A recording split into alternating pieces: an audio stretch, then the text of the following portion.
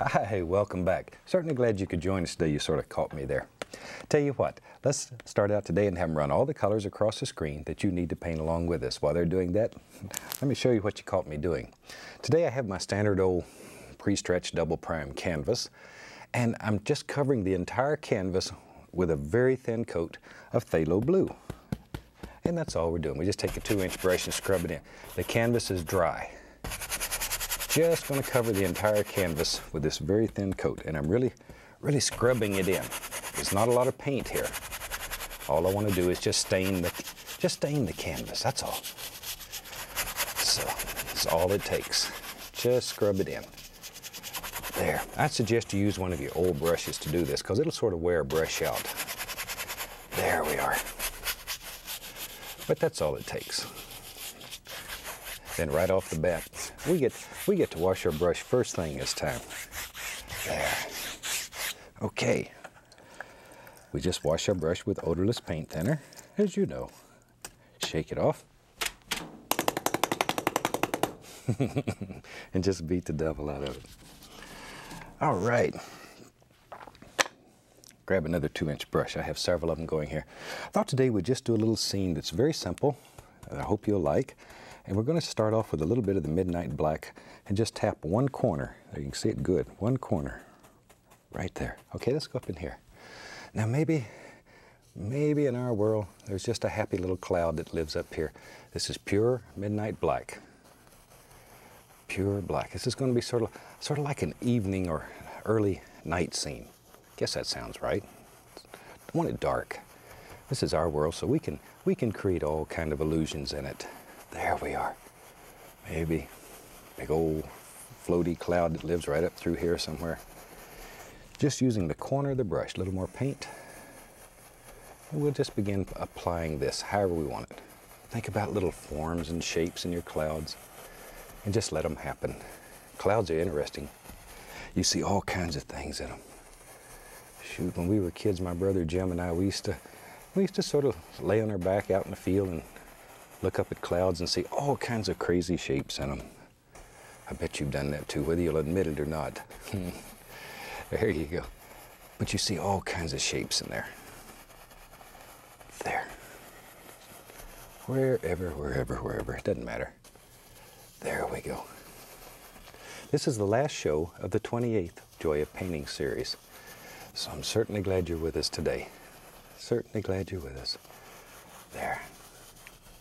Because this is really the highlight of my whole life, is to make these shows and to join you in your home or wherever you happen to be and paint along with you.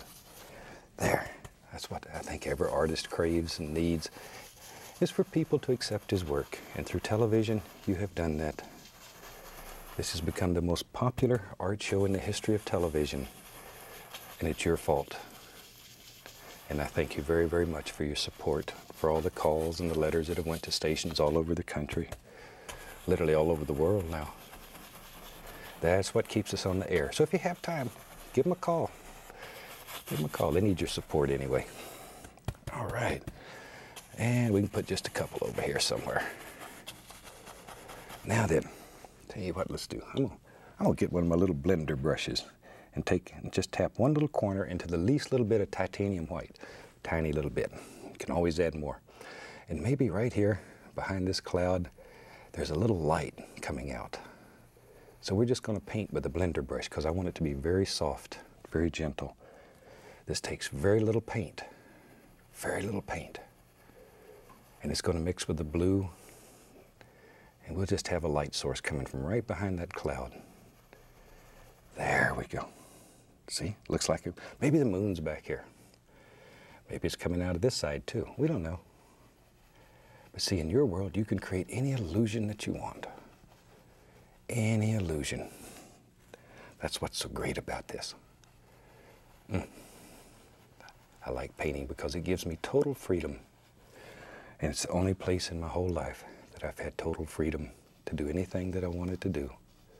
To create any illusion that I needed. To go to any world that was desirable. There. And you can do that. You can do that. There we are. But isn't that neat the way it looks like now light's coming from behind that little rascal? And that's all there is to it. There, firm that cloud up just a little bit with the old 2-inch brush. And that's basically all I'm going to do for this guy. When you're doing yours, you may want to put a little more detail in. It's up to you, up to you. But this will certainly show you how to do it. What you do is up to you. There, see there? We got old cloud hiding up there looking out. Got the moon behind him and he's watching everything. Let's have some fun. I'm going to take, might as well mix up a pretty good pile, alizarin crimson and sap green. The two of them together make a gorgeous, gorgeous brown. Sort of, I'm going to mix it sort of to the reddish side. That's my favorite. But you may like it more to the green side. It's up to you. Up to you. We'll just put that pile up there. Wipe the knife off. Today, let's use the little small round brush. We'll go right into that nice brown color that we just made. Just tap the brush into it.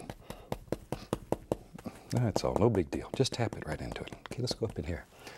Maybe in our world there lives, does now, some little trees back here in the background, wherever. All we're doing is putting in some dark color so our light will show. Just a little bit of dark. There it comes. There. All I'm looking for is just very basic little shapes, like little trees that are far away back here, like so. There. We don't care. Tell you what, I've got several of these brushes going. I'm going to grab another one, and on that one I'm going to put a little bit of yellow, bright red. I'll just mix them on the brush here. A little yellow ochre, and tap. Just tap it to load it. A little more bright red maybe. Ooh, that's nice. I'm making an orange color, because orange, when put against blue, is striking. Let's go up here. Ooh, isn't that gorgeous? I like colors like that. They do nice things for you. And of course, none of us are interested in selling paintings, but if you're out there selling a painting now and then, these kind of colors sell. People love them. They brighten up a dull room. There. Just sort of vary back and forth between the reds and the yellows, but notice they're brighter on the top than they are on the bottom. You need a little shadow toward the bottom. That makes them look real. There we go. Wherever. All right, I'm going back to the other side. Right here. Forgot that little rascal. Don't want him left out. Nothing worse than a mad tree. They really get upset with you sometime. Don't want to upset him. There. Okay, back to my brush. That 2-inch brush has brown on it. And let's put a little bit of brown under here. Don't want to lose all that blue flavor. See, that blue's still going to show through. I hope you can see that, but it'll still show through, sort of. This whole painting will have sort of a bluish cast to it because of the phthalo blue that we put underneath, and that's exactly what I'm looking for. That's exactly what I'm looking for. If we can just literally, I'll tell you what, let's do. Let's just put a lot down here. We'll decide where we're going with it later. Why not? We'll just keep going. We'll just keep going. But notice I'm intentionally not covering up all that blue. I want it to show through. See these areas in here where it's showing through? I'm looking for that. It's important to me in this particular painting. There. See, now anybody can do this. Anybody can do this. Nice and easy. Maybe we'll bring it all the way down. What the heck? If we want to change our mind, we can do that later too. It doesn't matter. Since this is our world, we can do anything that we want to do here. Any old thing. All right. Now we got enough brown on here to get us started. Going back to my little small round brush, little half round brush. Tap in a little more of that same brown color. And, yep, You know, Bobby, gotta have a big tree in his world. There. Sometimes I get letters from people that said your painting was just perfect until you put that silly old big tree in it at the end. Please don't feel just because I put a tree in here that you have to. If you don't want a tree in your world, don't put it in. That's what makes painting so great. It's a very individual thing. All right. Oh, some on the other side too. What the heck? We'll just sort of fill this in. Well, we could have actually done all this with a 2-inch brush. It wouldn't have mattered. Would not have mattered. There. Now then, let's have some fun. I'm going to take a little touch of that same color that we used, tap a little onto the old 2-inch brush. Okay, let's go up in here and very gently begin putting in some little soft grassy areas back in here. There we are. See, that's all there is to it. All there is to it. I'm going to take a little titanium white, put a little black with it, and make a gray color. About like so. There, a little white, a little black. Make us a little gray. We'll play with that. We'll use that as a highlight color once in a while. We'll just touch a little of that. Oh yeah, ooh, that's nice. That's nice. That's just what I was looking for. Just exactly. Exactly. Ooh, I get excited sometime. Sorry. There we are. That easy. I'm just going to sort of jump back and forth between all those little colors, and every once in a while hit that gray color we made just to highlight a little. Sometimes maybe even a little bit of the little touch of that phthalo blue, because I want to keep this blue hint throughout this painting. There, back and forth and back. There we are. All right. A little more of the yellow ochre, a little red. Okay. Tell you what, let's do. I'm going to take a little yellow, a little bit of the bright red. We'll mix them together right here. I want to make a little pile of orange. Ooh, that's nice. Orange to the red side. Wipe the knife.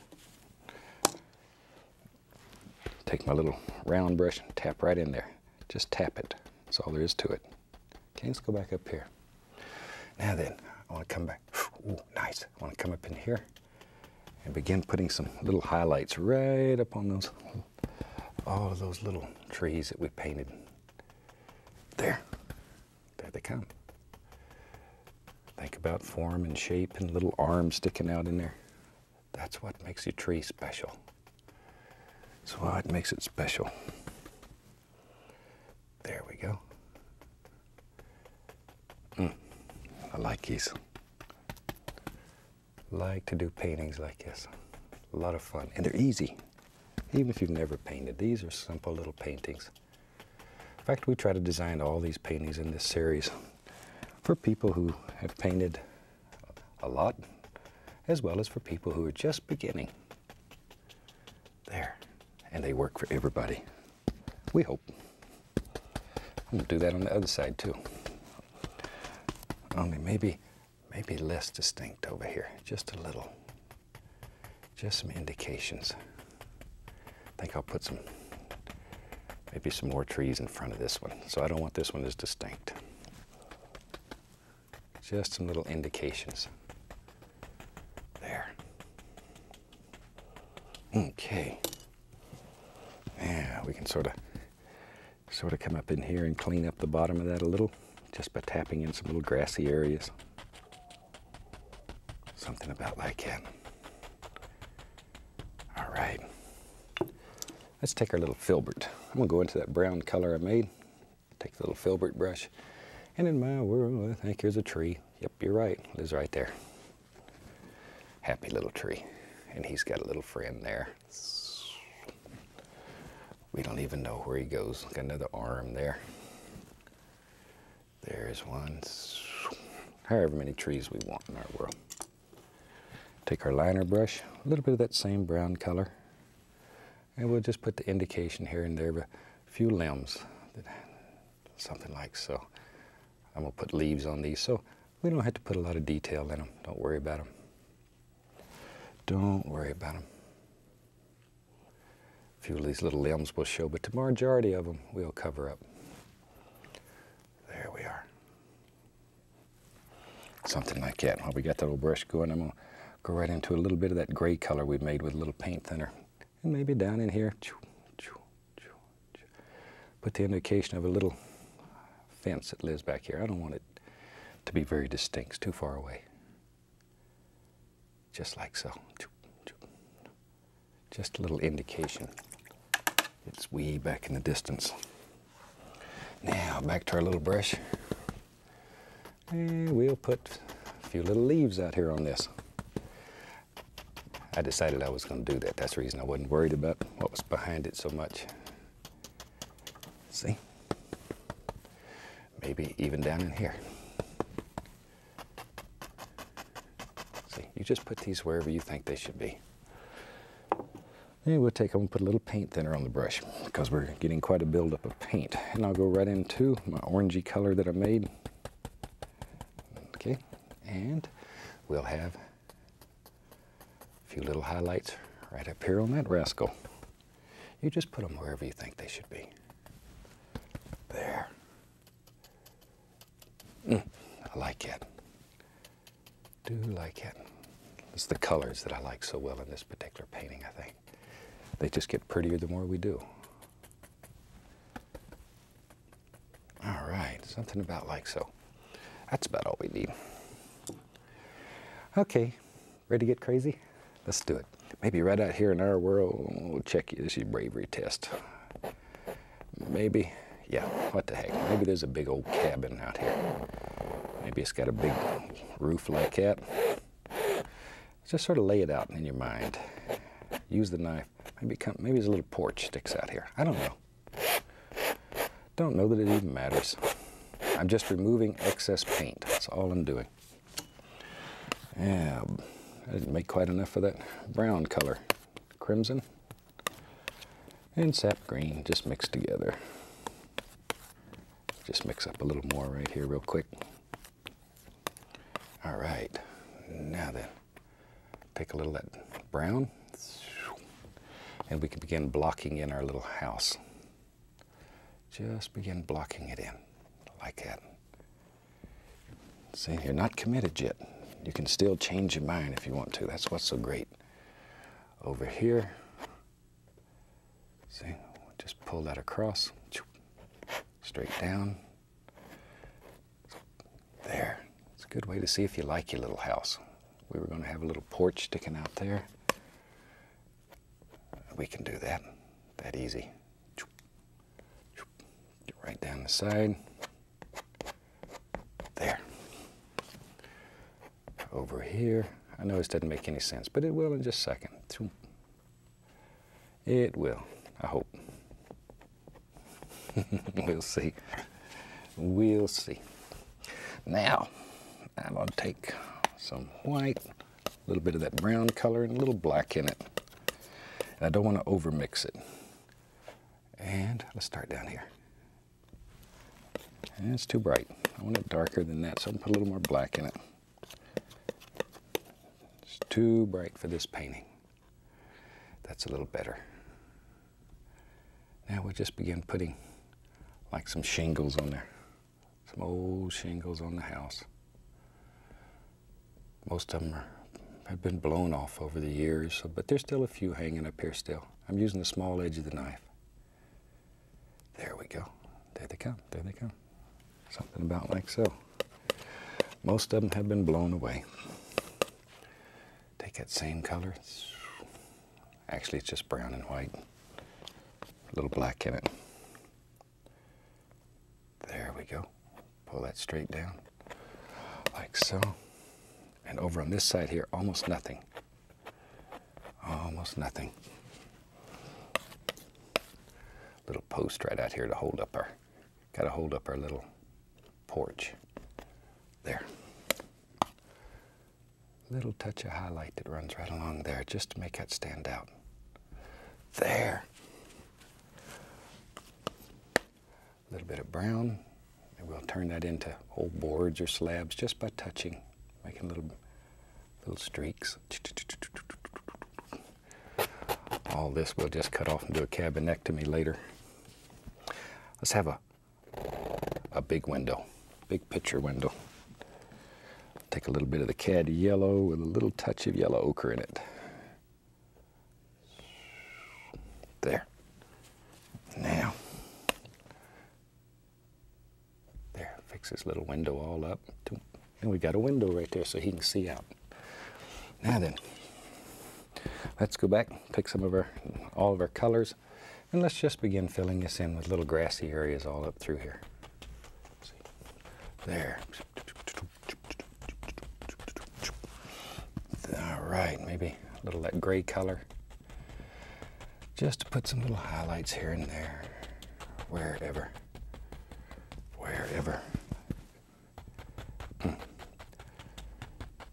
But isn't that something else? You can do little paintings like this. They're very easy, and they work for you. They work for you. And you have unlimited time at home. You can just piddle and play and have more fun. If I take too much time here, they have no sense of humor. None whatsoever.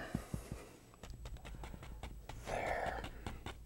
I'm using a little bit of the phthalo blue once in a while and a little bit of that gray just to sort of mix them together. Whatever.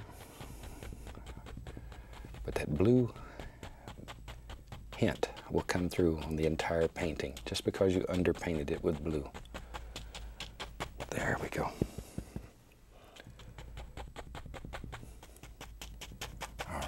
All kinds of little things living in here. The lay of the land here is very important, the way the land flows. So pay attention to that. Don't just throw these in at random. Don't just throw them in at random. All right.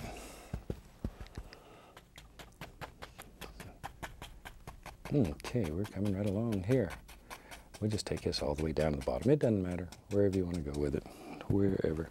I want it to be a little darker down here, so I'm going more into the browns. All right. Same thing over in here. About like that. And you can take your time, and as I was saying, you can really work at this and smooth it all out. It's unbelievable what you can do.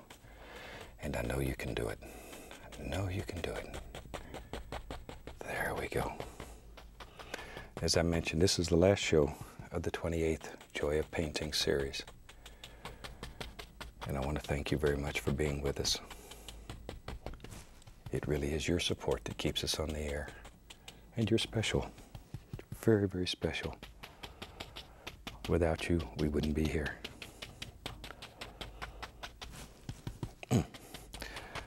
So before we have to leave, on behalf of my partners, Walt, Lynette, Kowalski, and all the fantastic people here at the station, we'd like to thank you for your support and for making us feel special. I'm going to take a little of that paint thinner, a little yellow ochre here and there. Maybe there's some bushes that live down here. We'll throw in a few little weeds. We'll use a little yellow ochre, sometimes a little bit of cad yellow, a little red, just mixed together. Just to give the impression, ooh, there's a nice one. Some nice little bushes that live right here.